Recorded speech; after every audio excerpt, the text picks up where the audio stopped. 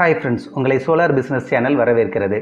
Solar பிஸ்னஸுக்கு தேவையான business opportunity, basic concept, load calculation, recent trends and technology நம்ம solar business channel மூலமாக தெளிவாக தெரிந்து கொள்ளலாம். சோலார் பிஸ்னஸ் சேனலை சப்ஸ்கிரைப் செய்யாதவங்க சப்ஸ்கிரைப் செஞ்சுக்கோங்க. அப்டேட் வீடியோ உடனுக்குடன் தெரிந்து கொள்ள பெல் பட்டனை கிளிக் பண்ணிக்கோங்க. இன்றைக்கி நம்ம பார்க்க இருக்கிற தலைப்பு சோலார் எனர்ஜி. சோலார் எனர்ஜி அப்படின்னா source of all kinds of energy அப்படின்னு நம்ம சொல்லலாம். இல்லை அப்படின்னா source of all form of energy அப்படின்னு நம்ம சொல்லலாம். அப்போ ஆல் ஃபார்ம் அப்படின்னு பார்த்தீங்க அப்படின்னா என்னென்ன ஃபார்ம் இருக்குது அப்படிங்கிறத தெரிஞ்சுக்கலாம். Thermal energy, chemical energy, nuclear energy, electrical energy, radian energy, light energy, motion energy, sound energy, wave energy, இப்படி நம்பர் ஆஃப் எனர்ஜி நம்மளுக்கு இந்த எர்த்தில் நம்ம டிஃப்ரெண்ட் நேமில் நம்ம ஒவ்வொரு எனர்ஜிக்கும் ஒவ்வொரு பேர் வச்சுருக்கோம். இப்போது நம்ம லாஸ்ட் வீடியோவில் நம்ம பார்த்துருப்போம் சோலார் அப்படின்னா அது ஒரு ஆப்ஜெக்ட், அதிலிருந்து 2 எனர்ஜி தான் வருது அப்படிங்கிறத நம்ம தெளிவாக சொல்லியிருப்போம். அந்த 2 எனர்ஜி என்னதெல்லாம் அப்படின்னு பார்த்தீங்கன்னா, ஒன்று லைட் எனர்ஜி, இன்னொன்று வந்து ஹீட் எனர்ஜி. ஆனால் இப்போ என்ன சொல்கிறோம், எல்லா ஃபார்ம் ஆஃப் எனர்ஜிக்குமே எங்கேருந்து தான் வருது, இந்த சூரியன்லேருந்து வருது அப்படிங்கிற மாதிரி சொல்கிறோம். இது என்ன முரண்பாடு அப்படின்னு கேட்குறீங்களா? அங்கே இருந்து 2 ஃபார்ம் ஆஃப் எனர்ஜி தான் உண்மையாகவே வருது. ஒன்று ஹீட் எனர்ஜி, இன்னொன்று வந்து லைட் எனர்ஜி. ஆனால் இந்த பூமியில் அந்த 2 எனர்ஜி தான் மற்ற இந்த எல்லா எனர்ஜிக்கும் நமக்கு சோர்ஸாக இருக்குது. அதை தான் இந்த வீடியோவில் நம்ம தெளிவாக தெரிஞ்சுக்க போகிறோம். இப்போது நம்ம எனர்ஜியிலேருந்து ஸ்டார்ட் பண்ணலாம்.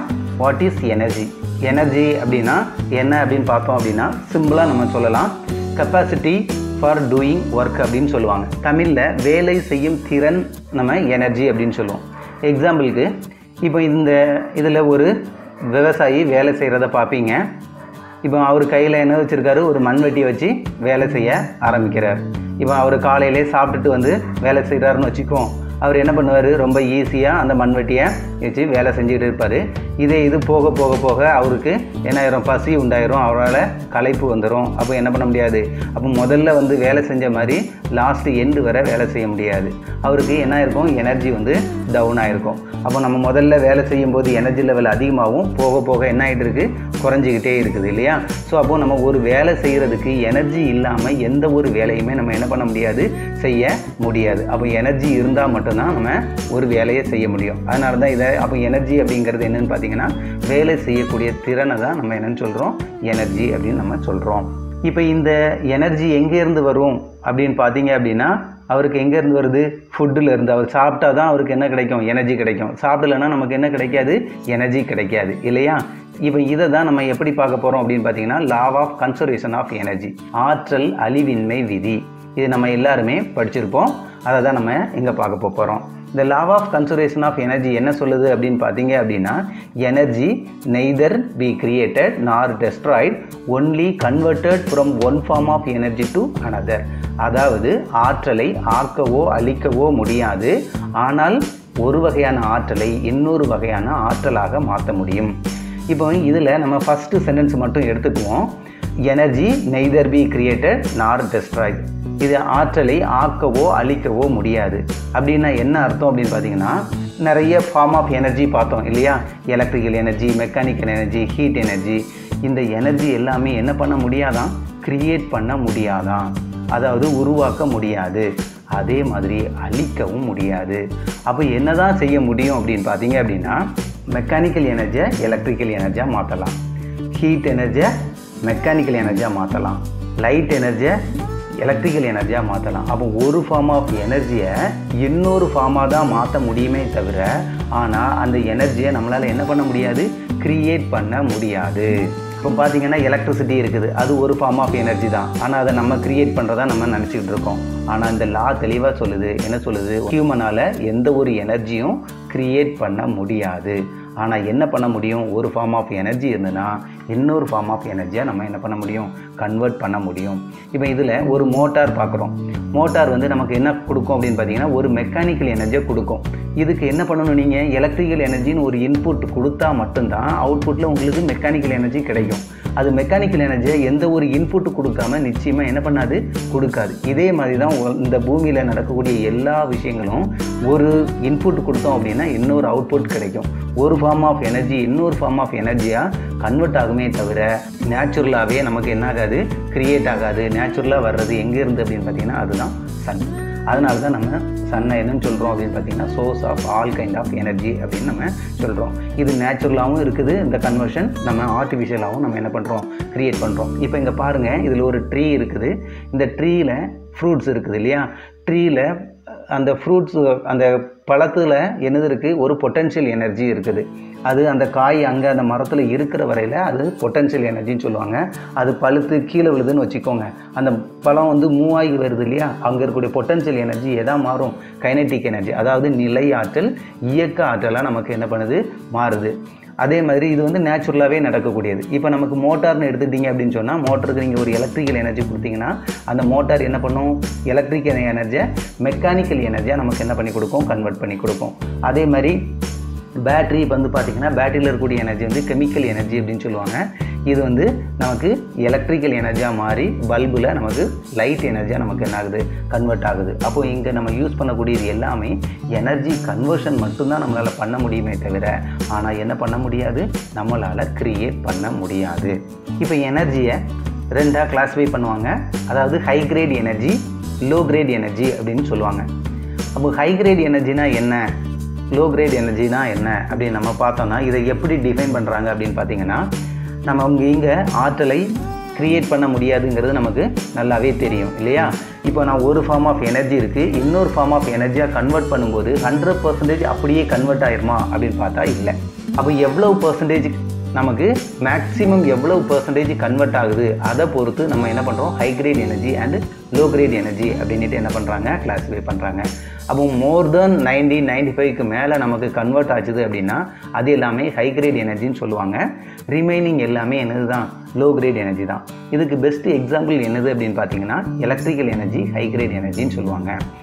ஏன் அப்படின்னு பார்த்தீங்க அப்படின்னா, அது போக மெக்கானிக்கல் எனர்ஜி ஹை கிரேட் எனர்ஜின்னு சொல்லுவாங்க. Electrical energy and mechanical energy தான் நம்ம என்னன்னு சொல்கிறோம், ஹை கிரேட் எனர்ஜின்னு சொல்கிறோம். ரிமைனிங் எல்லாமே லோ கிரேட் எனர்ஜின்னு சொல்லுவாங்க. ஏன் அப்படின்னு பார்த்தீங்க அப்படின்னா, இப்போ ஒரு மெக்கானிக்கல் எனர்ஜி இருக்குது, இதை எலக்ட்ரிசிட்டியாக மாற்றணும்.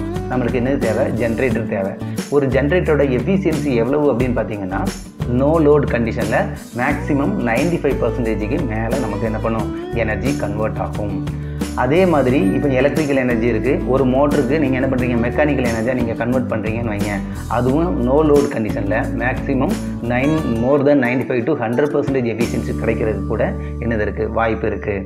அதே மாதிரி நீங்கள் லோ கிரேட் எனர்ஜி அப்படின்னு பார்த்தீங்கன்னா, நம்ம ஹீட் எனர்ஜி தான் லோ கிரேட் எனர்ஜின்னு சொல்லுவாங்க. இந்த low great எனர்ஜிலேருந்து high grade energy, அதாவது ஹீட் எனர்ஜியிலிருந்து நீங்கள் ஒரு எலக்ட்ரிக்கல் எனர்ஜி க்ரியேட் பண்ணணும் அப்படின்னு சொன்னால் அந்த எனர்ஜி கன்வர்ஷன் வந்து ரொம்ப ரொம்ப ரொம்ப மினிமமாக இருக்கும். பிலோ 20 or 15க்குள்ளே தான் நமக்கு என்ன பண்ணும், இந்த எனர்ஜி கன்வர்ஷன் இருக்கும். அதாவது ஒரு low great எனர்ஜிலேருந்து high grade energy நீங்கள் வேணும் அப்படின்னா நீங்கள் லோ கிரேட் எனர்ஜி நிறைய நீங்கள் என்ன பண்ணணும், சப்ளை பண்ணால் கொஞ்சம் உள்ள ஹை கிரேட் எனர்ஜி கிடைக்கும்.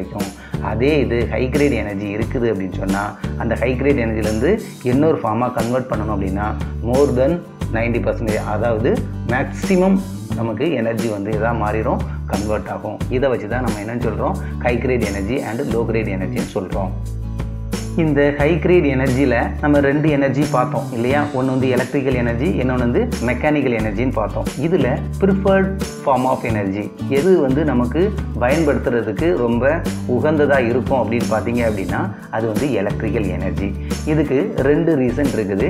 ஒன்று வந்து என்ன அப்படின்னு பார்த்தீங்க அப்படின்னா, ஈஸியாக நம்ம என்ன பண்ண முடியும், டிரான்ஸ்போர்ட் பண்ண முடியும். இதுதான் ரொம்ப ரொம்ப ரொம்ப இம்பார்ட்டண்டான விஷயம். இப்போ ஒரு மெக்கானிக்கல் எனர்ஜியை நம்ம டிரான்ஸ்போர்ட் பண்ண முடியுமா அப்படின்னு பார்த்தீங்கன்னா பண்ண முடியாது. அது மட்டும் இல்லை, மெயின்டெனன்ஸ் அதிகம். ஆனால் எலக்ட்ரிக்கல் எனர்ஜியை நம்ம ஒரு வயர் மூலமாக எந்த ஒரு மெயின்டெனன்ஸும் இல்லாமல் நம்ம என்ன பண்ண முடியும், ஈஸியாக டிரான்ஸ்போர்ட் பண்ண முடியும். அதுக்கப்புறமா இன்னொன்று வந்து பார்த்தீங்க அப்படின்னா, இப்போ ஒரு எலக்ட்ரிக்கல் எனர்ஜி இருக்குது, வேறு ஏதோ ஒரு ஃபார்ம், இப்போ எக்ஸாம்பிளுக்கு ஒரு லைட் எனர்ஜி வேணும்னு வைங்க, ஒரே டிவைஸ் தான் எலக்ட்ரிக்கல் பல்புன்னு சொல்லக்கூடிய ஒரு பல்பு. நீங்கள் எலக்ட்ரிக்கல் எனர்ஜி இன்புட்டாக கொடுத்தீங்கன்னா உங்களுக்கு என்னது கிடைக்கும், லைட் எனர்ஜி கிடைக்கும். இப்போ எனக்கு ஹீட் எனர்ஜி வேணும், எலக்ட்ரிக்கல் எனர்ஜி தான் இருக்குது. இப்போ எனக்கு எலக்ட்ரிக் ஹீட்டர் வந்து நான் எலக்ட்ரிக் ஹீட்டருக்கு இன்புட்டாக எலக்ட்ரிக்கல் எனர்ஜி கொடுத்தேன் அப்படின்னா எனக்கு அவுட்புட்டில் என்ன கிடைச்சிரும், ஹீட் எனர்ஜி கிடைச்சிரும். எனக்கு மியூசிக் வேணும், அது வந்து ஒரு வைப்ரேஷன் எனர்ஜி வேணும். ரேடியோவுக்கு எலக்ட்ரிக்கல் எனர்ஜி இன்புட்டாக கொடுத்தா நமக்கு என்ன கிடைக்கும்? வைப்ரேஷன் கிடைக்கும். மெக்கானிக்கல் எனர்ஜி வேணும், ஒரு மோட்டருக்கு நீங்கள் இன்புட்டாக எலக்ட்ரிக்கல் எனர்ஜி கொடுத்தீங்க அப்படின்னா நமக்கு என்ன கிடைக்கும்? ஒரு மோட்டரை மெக்கானிக்கல் எனர்ஜி நமக்கு கொடுக்கும். அப்போ ஒரே ஒரு ஃபார்ம் ஆஃப் எனர்ஜி, எலக்ட்ரிக்கல் எனர்ஜிங்கிற ஒரு ஃபார்ம் இருந்தது அப்படின்னா உங்களுக்கு என்ன ஃபார்மாக வேணும்னாலும் ஈஸியாக நீங்கள் என்ன பண்ண முடியும்? கன்வெர்ட் பண்ண முடியும். அதே இது நீங்கள் ஒரு லோ கிரேட் எனர்ஜி இருக்குதுன்னு வைங்க, ஹீட் எனர்ஜி இருக்குது, இந்த ஹீட் எனர்ஜியை அப்படியே எலக்ட்ரிசிட்டியாக மாற்றணும் அப்படின்னு பார்த்தீங்க அப்படின்னா நிச்சயமாக முடியாது. ஸோ அதனால தான் நம்ம என்ன பண்ணுறோம்? இந்த எலக்ட்ரிக்கல் எனர்ஜியை நம்ம எல்லா யூஸுக்குமே யூஸ் பண்ணுறதுக்கு காரணம் எது அப்படின்னு பார்த்தீங்கன்னா ப்ரிஃபர்ட் ஃபார்ம் ஆஃப் எனர்ஜி தாங்க. அப்போ எலக்ட்ரிக்கல் எனர்ஜியை நம்ம யூஸ் பண்ணுறதுக்கு ரெண்டு விஷயம். ஒன்று வந்து என்ன அப்படின்னு பார்த்தீங்கன்னா நம்ம ஈஸியாக டிரான்ஸ்போர்ட் பண்ண முடியும். ஒரு பிளேஸில் இருந்து இன்னொரு பிளேஸுக்கு எந்த ஒரு மெயின்டெனன்ஸும் அதிகமாக இல்லாமல் நம்ம பண்ண முடியும். இது மெக்கானிக்கல் எனர்ஜியை நீங்கள் கன்வெர்ட் பண்ணுறதா இருந்தால் சாஃப்ட் மூலமாக நீங்கள் கொண்டு வரணும். சாஃப்ட்டை சப்போர்ட் பண்ண வேண்டியது இருக்கும், அதுக்கு பியரிங் போட வேண்டியது இருக்கும். பியரிங் வந்து நமக்கு பவரை வந்து என்ன பண்ணும்?